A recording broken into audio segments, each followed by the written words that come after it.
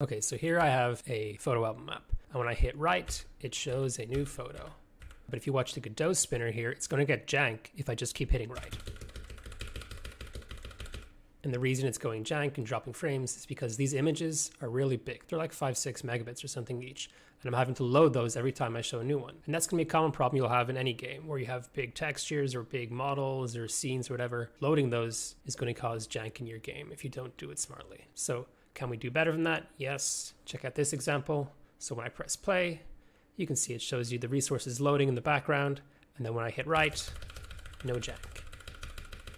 Everything's really, really quick and snappy. How does that work? Well, it's using Godot's cache resources. So let's look at how that works. Okay, so let's start with our dumb example that has the jank. We're going to optimize it. What this looks like is a texture rect. And then when I'm hitting right here, the code that's running is very simple. It's just on input. If I hit the right key, just load some resource and show it in the picture frames texture. So to optimize this, let's look at this scene here called blocking cache. It's a duplicate of the scene, and it's the exact same code. We're just loading the resource here, but we have this extra node called cache. And what it's doing is very mysteriously loading all the resources and putting it into this array that nobody even uses. And then if we run the scene, look, no more jank.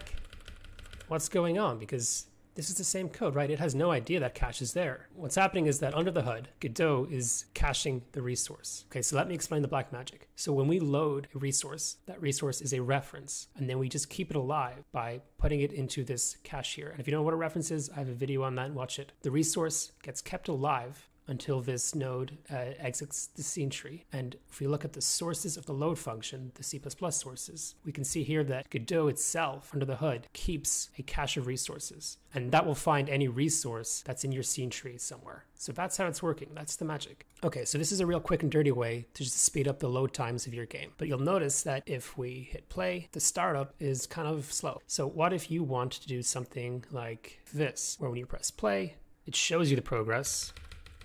And again, instant loading because we have cache resources. How does that work? Well, it's the same code again, but now we have this new cache called the multi-threaded cache. And what it does is it creates a thread, and then it loads all this stuff on the background.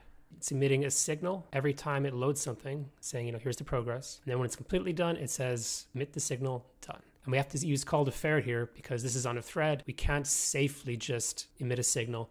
We have to use this call to ferret so it goes onto the event loop and safely pushes stuff. And then we have to slightly modify the album code. You can just see here, pretty obvious. We have to connect to those signals and then, don't do anything until we're done loading. But yeah, that is what you can do. Load this stuff on a background thread.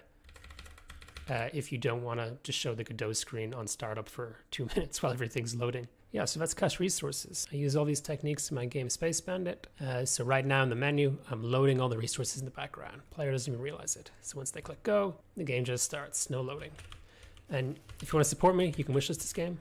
I'll leave a link in the description. Okay, thanks for watching, guys.